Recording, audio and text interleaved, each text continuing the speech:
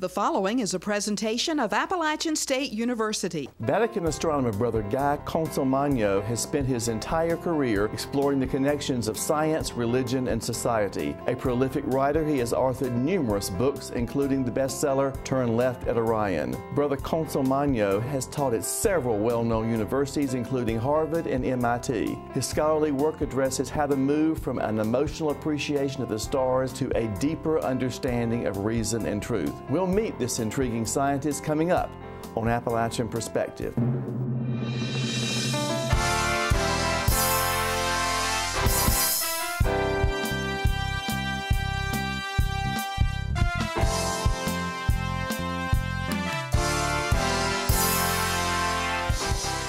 Welcome to Appalachian Perspective. My guest today is Brother Guy Consolmagno, curator of the Vatican Meteorite Collection in Italy. He's visiting campus as a guest lecturer. Welcome, Brother Guy. It's good to have you here. It's great to be here. Thank you for having me. Thank you for being part of our institution and lecturing to classes. It's always an honor to have you on our campus when we can. You've had an impressive and an interesting career from your early days of working and teaching at Harvard and MIT to serving in the Peace Corps to your current position at the Vatican. Tell me how this diverse background prepared you, and tell me, how did you get to the Vatican? That's a big deal. It is, and it's totally by accident. Yeah. It feels every step of the way like it was by accident. And it's only when you look back at and you see the pattern. There's a favorite phrase that one of our priests in the observatory says, God writes straight with crooked lines. Yeah. And it was a crooked line that got me directly to where I'm going. As a young man, I was one of these people who wanted to learn everything. You know, I was fascinated by astronomy, but I was also a space kid. I started kindergarten the year that Sputnik went up. I was in high school when people were landing on the moon. How could you not be in love with space? My best friend was going to MIT, so I decided to just go there and read science fiction and explore the tunnels and things. Almost by accident, I fell into the Earth and Planetary Science department. I saw planets. I thought that was astronomy. It turns out it was geology, but geology of the other planets. And when I found out that there are rocks that actually come to us from space called meteorites, I realized right then this is something I really wanted to study.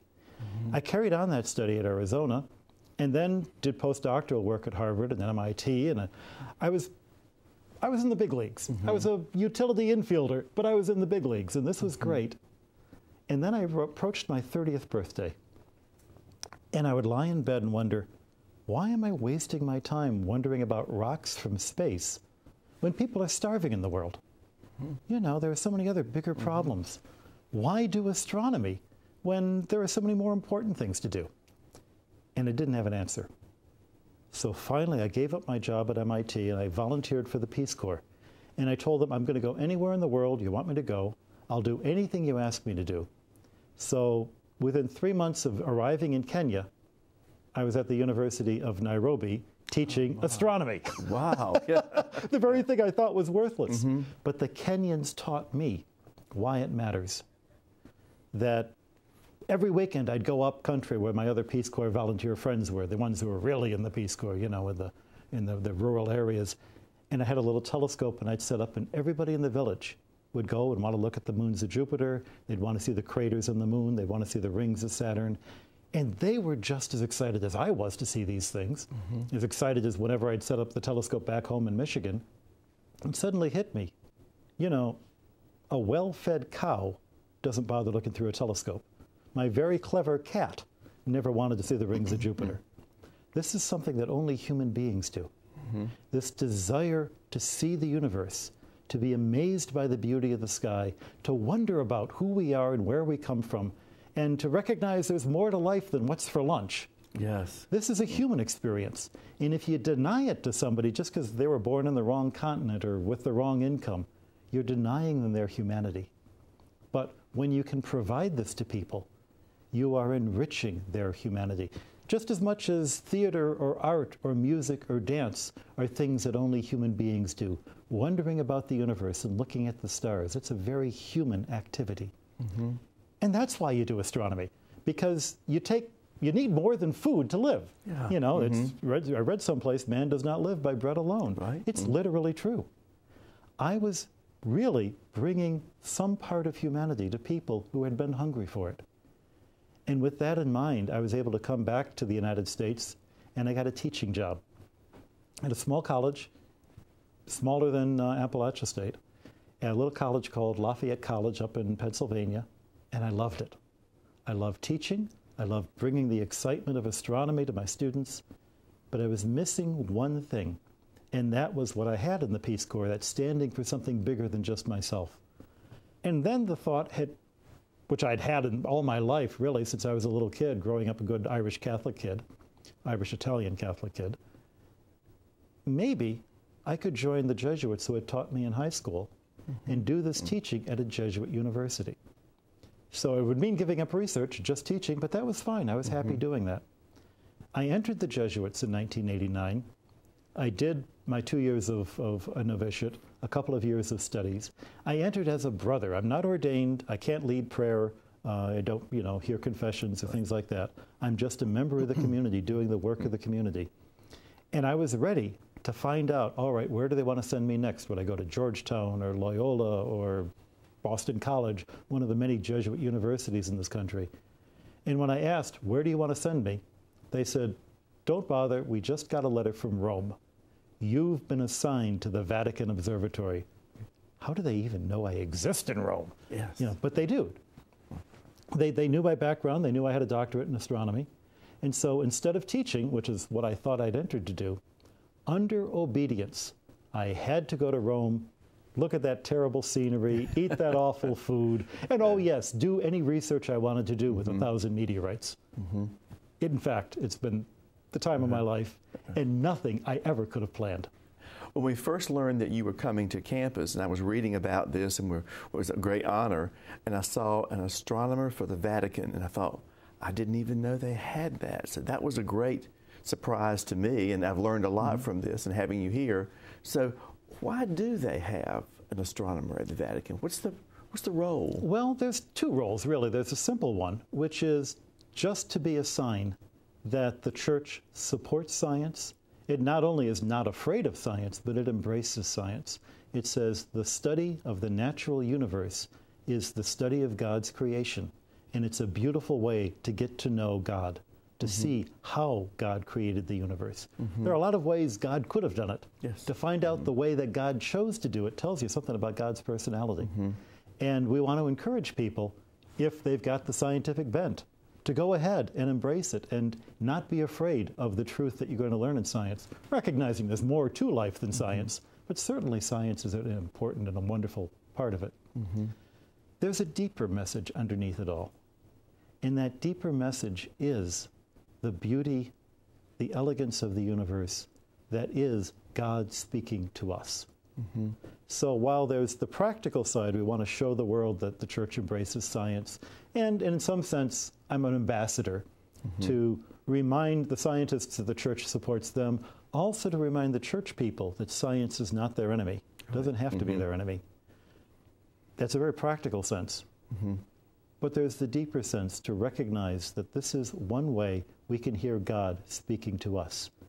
And you find that in Paul's letter to the Romans, chapter 1. From the beginning of the universe, God has spoken to us through the things he has created. So sometimes we hear about conflicts between science and religion, but you're saying that's not necessarily so, that there's a deeper way of viewing this? Not only is it not necessarily so, historically it's never been the case. Okay. Science began in the universities. Who invented the universities? The Church. Who supported the universities? The Church. Who's the father of geology? Albert the Great, who was a monk. Who is the father of chemistry? Roger Bacon, who was a monk. Who is the guy who developed genetics? Gregor Mendel, who was a monk. Who is the first person to classify stars by their spectra? Angelo Secchi, a Jesuit priest. Who is the fellow who developed the Big Bang Theory? It was Georges Lemaitre, a Belgian priest. Not only have there been priests and monks, but you can go to the philosophical transactions of the Royal Society from the 17th century, the 18th century.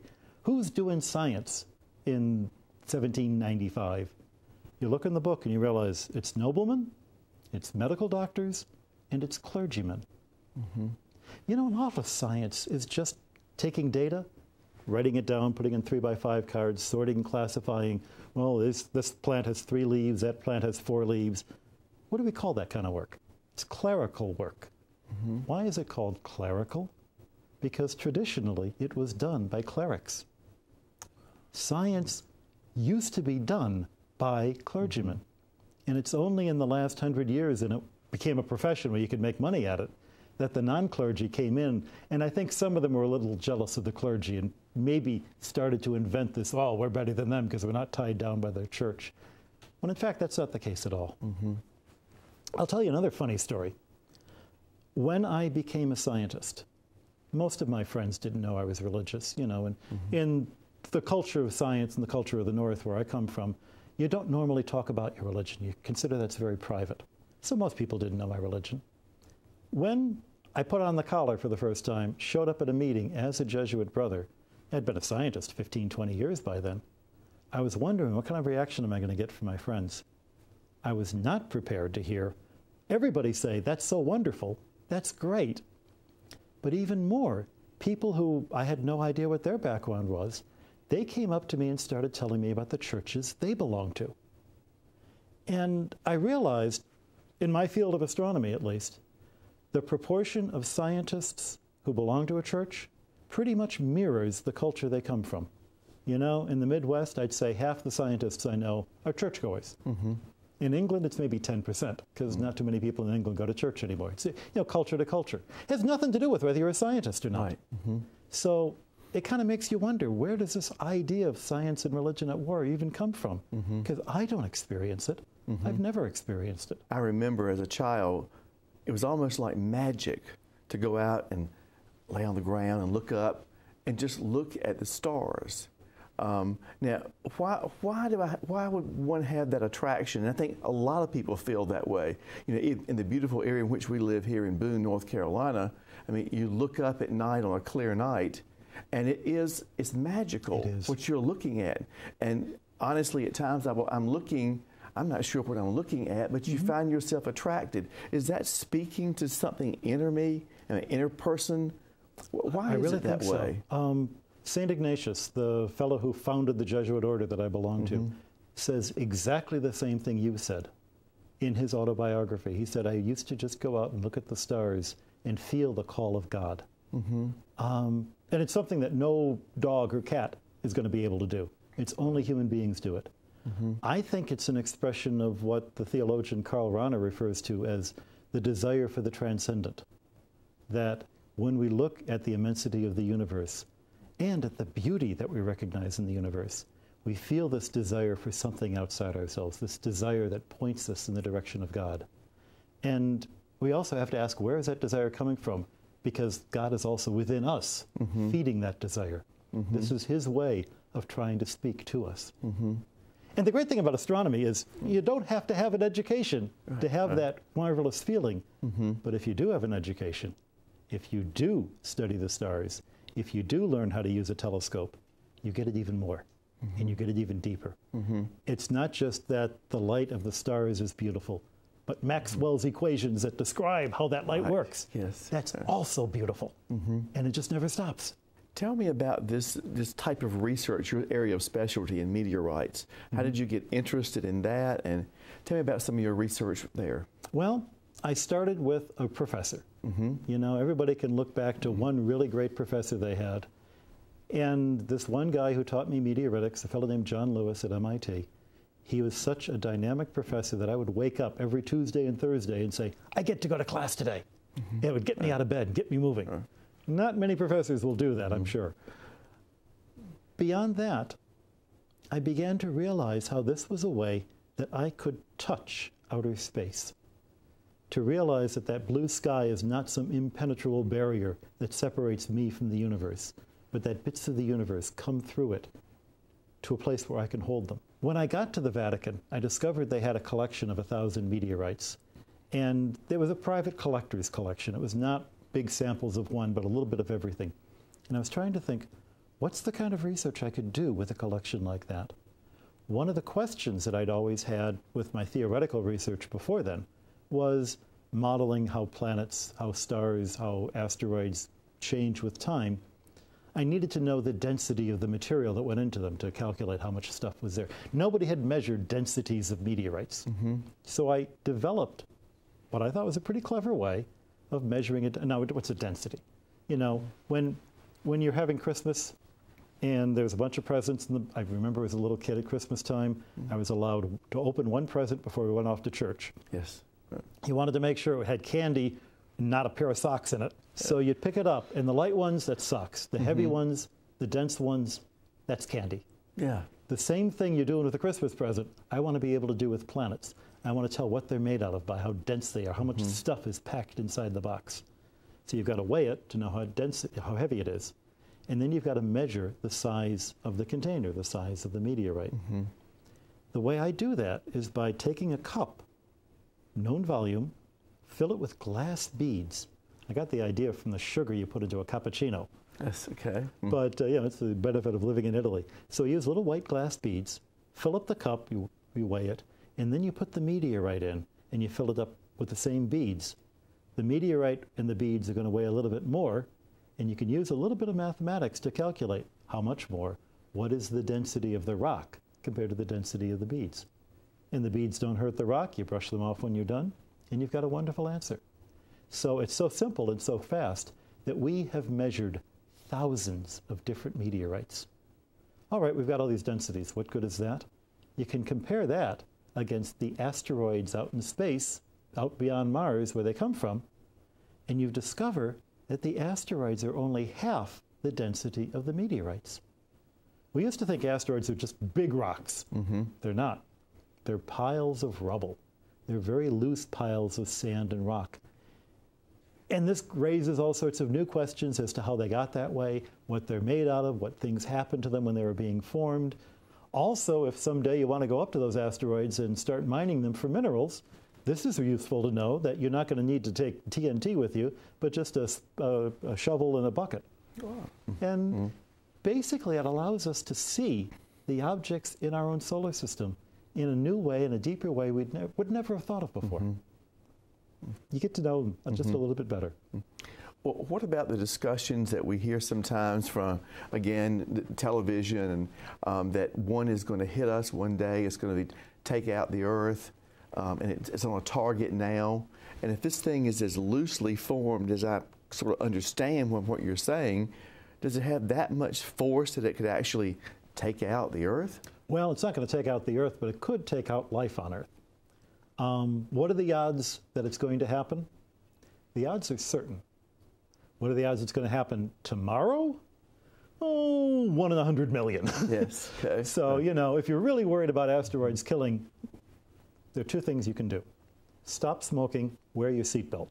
Because trust me, those are much more dangerous than any asteroid. Beyond that, we are learning where the asteroids are, so that if one is coming close to us, we can figure out what to do about it. By knowing how they're put together, we can come up with better strategies for deflecting it a little bit. If we have a long enough lead time, you'll be able to, you know, just slowly move it out of the Earth's path. And yeah, I don't think it's going to happen anytime soon, but 50 years or 100 years from now, we may find one that's coming close enough. You know, the more that the human population covers the Earth, the more targets we're providing to the asteroids. Sooner or later, one of them's going to hit, and probably won't be a big one, probably won't end all life on Earth, but it might be a ding in somebody's city. We know from observing in the last 100 years, we've had a couple of big impacts hit the Earth, Tunguska in Siberia in 1909, and there was one over Russia in 1948. You know, either of these, if they had actually landed where people live, we'd know about it. Right. So far it hasn't happened. We've been lucky. But, you know, God's given us the intelligence to track these things and figure out what to do about them. So I think we ought to use that intelligence. A question that I've read a little bit about you that I understand that you like to be asked and have been asked quite a few times here. And so I don't want to disappoint you, and I certainly want the viewers to hear this because you're a fan of science fiction. And a question that you have entertained many times is, would you baptize an alien? So, Brother Guy, would you? Okay, would you? Well, the best short answer is only if they ask. Okay. And I think it's a real answer because the whole question is not really one that has a simple yes, no. it's one of these mysteries you contemplate. It makes you wonder, well, what is the point of baptism? What does it really mean to be baptized? Why do I ask if something has a soul? How would I know? How would I know if they were asking? What is the nature of the soul? You know, Thomas Aquinas says free will and intellect, so that a soul is an entity that's aware of its existence, aware of other existences, can choose to love or not love or close the doors and ignore. Thinking about that makes you realize that could be true of creatures other than us. On the other hand, what's the point of baptism? Something to do with original sin, something to do with the need for salvation. Would other creatures need salvation? I don't know. Mm-hmm. And that's why science fiction is so much fun, because you can play with the ideas, saying right up front, this is fiction. I'm not claiming this is true. But if this was true, how would it work out? What would happen? And then what would happen? And then what would happen? And do I think that's likely or not? And then you say, all right, well, maybe something else is true, and you play it out in that direction. In the process of doing that, I doubt that I'm ever going to come across an alien in my lifetime, but I am going to come across human souls. I am going to come across my own soul.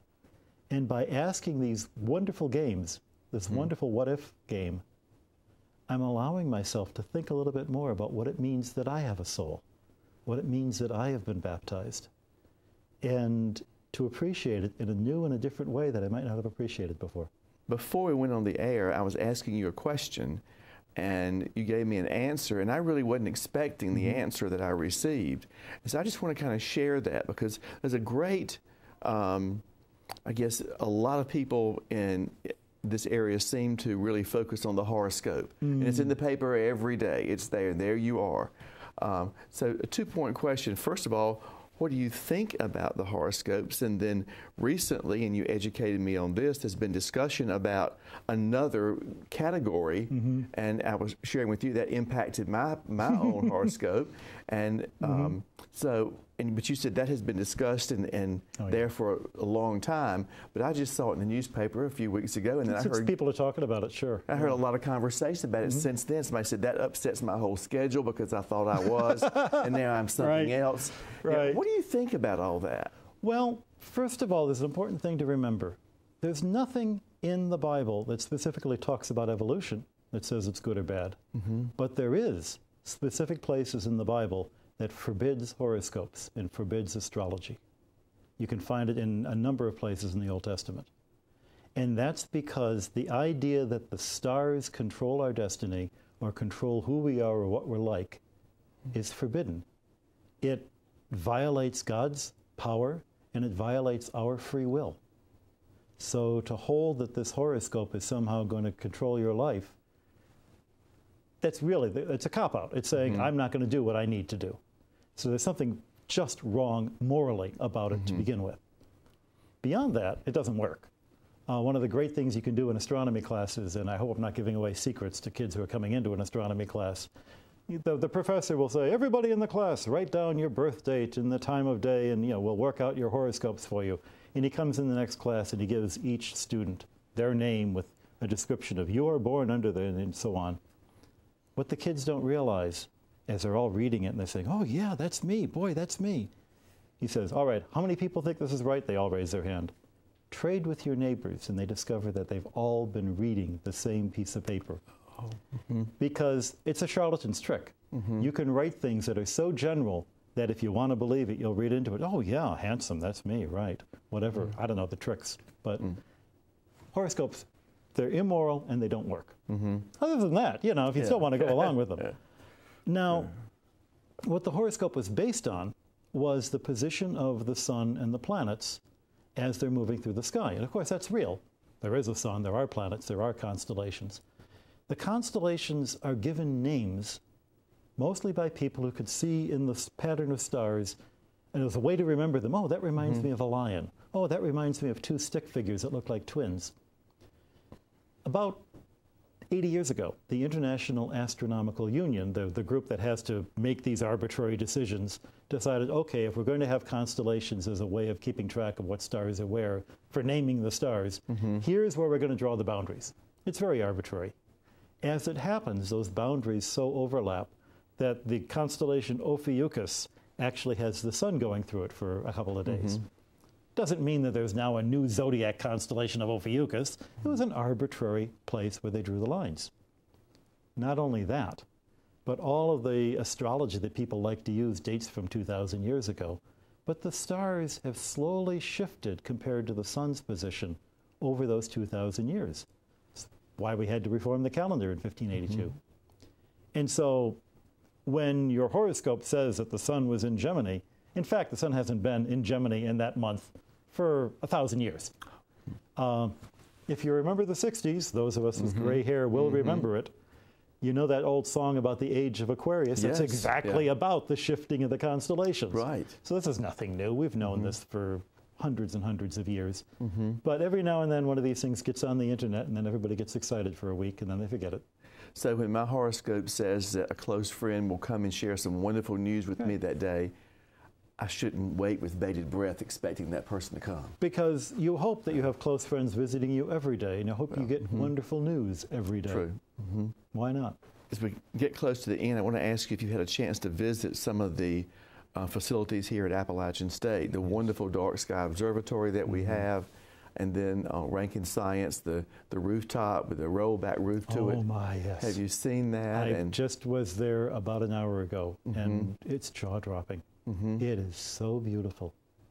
I only wish that I had had that kind of stuff when I was studying astronomy. Yeah, it's the facilities that the kids have now, and the ability to do real science with these telescopes. You know, it's not just playing around, but with these facilities, of course, you're blessed to be in a dark part of the world.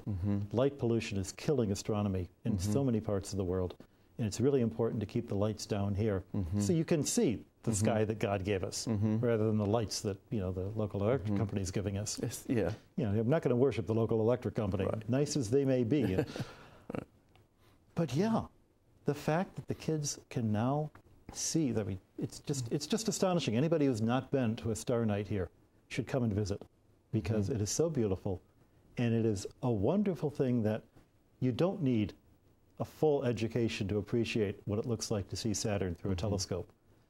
But once you've seen Saturn through a telescope, maybe you're going to want a little more of that education. Right, yeah.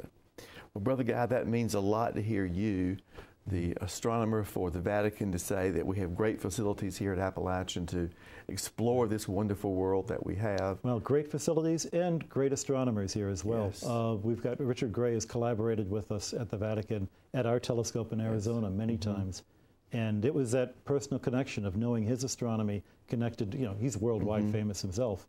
So, and the other astronomers here in the department, you know, that's the attraction of having them here that, of course, made me eager to come and visit.